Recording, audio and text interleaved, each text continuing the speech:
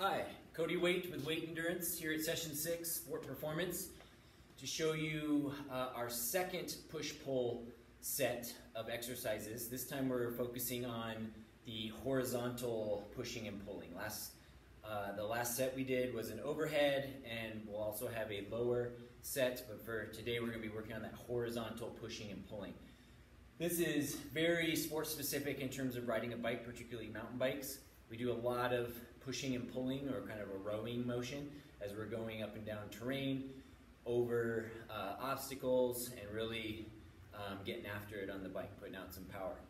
So it's a really good upper body strengthening, stabilizing. It's going to kind of connect your upper body and core to the bike for more power. So let's get to it. Two movements. The pushing motion or movement we're going to be doing is basically a push-up, pretty straightforward and simple.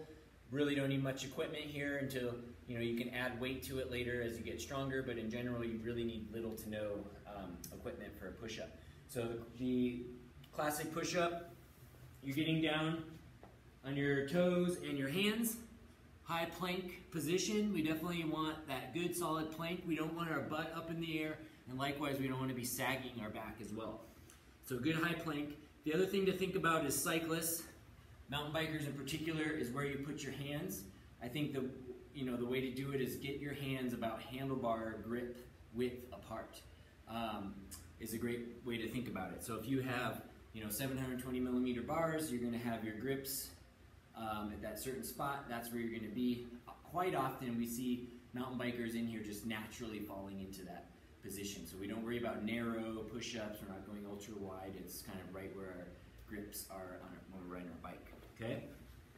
So into that high plank, hands gripped width apart, and then you're simply going to lower your chest to the floor, maintaining that pike or plank position, and then pushing yourself back up.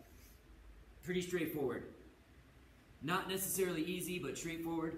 If your push-up strength isn't quite there yet to do several reps and sets of push-ups, a couple modifications, very simple to do. The first one would be doing a high plank negative to a knee up. Okay, so that's just basically lowering yourself down, then dropping your knees and pushing up that way. So I'm going down in the plank, dropping my knees and pushing myself up. Makes it a little bit easier. You're still getting the negative benefits of lowering your body weight down, but then you get a little assistance by dropping your knees, not having to push up quite as much weight. If that's still a little difficult, the next progression down, make it a little easier, is just doing the whole thing. Start in high plank, but then lower your knees and just do a push-up from your knees.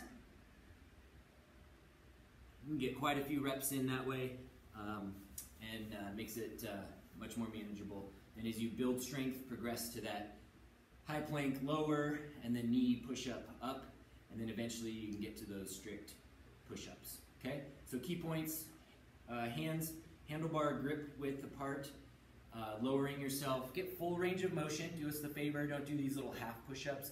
Get full range of motion, lowering your chest to the ground, and then pushing yourself back up, maintaining that really good plank position throughout the whole motion.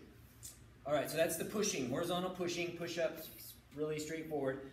The horizontal pulling we're going to do is a row, or a bent over row. A couple different ways you can do it. You can use the dumbbell. You can also use a barbell as you get stronger. So dumbbell, what I like to do actually is use one dumbbell for this, because when you're riding your bike, you're not necessarily pulling with both arms at the same time. It's usually more of a alternating pulling motion. So I like using one arm. The other thing I like to do that's kind of more cycling specific is what we do with our feet here. So I think of it as we're straddling over our bike, our feet are pedal width and distance apart. Okay, so we're not necessarily straight. One foot's forward. You can alternate sets with different feet forward, or if you always have the one foot forward, you can do that, but alternating is not a bad idea as well. So I'll start with right foot forward, kind of pedal width and distance apart. Now, from here, you're going to do a hip hinge, much like a deadlift position, where you're going to pop your butt back and get into this hinging position. Then you're going to be holding this as if you're holding your handlebars, okay? So a way to see this from the side, pedaling stance, pop that butt back. I'm hinging at the hips. This front leg gets a little straighter, you get some tension in your hamstring. The back knee gets bent. This is much like we're riding down a trail on our mountain bike or really poised on our road bike for a technical descent. And then we're gonna go ahead and just row with the arm that has the weight in it, okay? Some keys here is, like just about every movement, keep your core really tight and engaged. Keep your back flat. We don't want any arching. We more so don't want any rounding. So that hip hinge keeps our back flat, and we get into that rowing position. So you'll do your sets of 5 to 10 with the one arm, and then you'll switch to that other arm. Okay, that's with the dumbbell. So two sided equals one set. Now, as you gain more strength and you want to start carrying a little heavier load with those rows as you go through the program, moving to a barbell is a good option here. So you use a loaded barbell, and basically the move is very much the same, but instead of one arm, you're going to do both arms at the same time. Okay, so you get a little bit more weight, maybe slightly less cycling specific, but you get more weight and greater progression that way. So start with good deadlift mechanics to get the bar off the ground. We don't want any jerking, rounding of the back to get it up and tweak anything. So good lifting mechanics to get it up. Then get into your split cycling stance, like we're descending, pedals parallel, one foot in front of the other. Knees are bent. And then we go into that hip hinge, much like we're gonna, like the top part of the deadlift, where we hinge our hips. Pop that butt back. Everything's tight. Shoulder blades are back, back is straight, low back is tight, core is tight. And then we're pulling the barbell up and down to our chest. Again, thinking about hands about grip width apart for most specificity. And then you can switch sides, go left foot forward, hip hinge, get that good position, get some tension in that front hamstring, and get your rows in, okay? Also be careful, good mechanics lowering the bar down. This position is very similar to, riding a pump track or a good descent and keeping the hamstring loaded, the glutes are still loaded.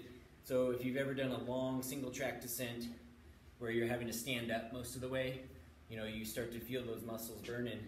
These will really help kind of offset that, give you that stability and strength and endurance for those longer downhills, as well as the pulling power for the uphills. All right, so that's our push and pull set number 2. That's the horizontal. Good luck and have fun.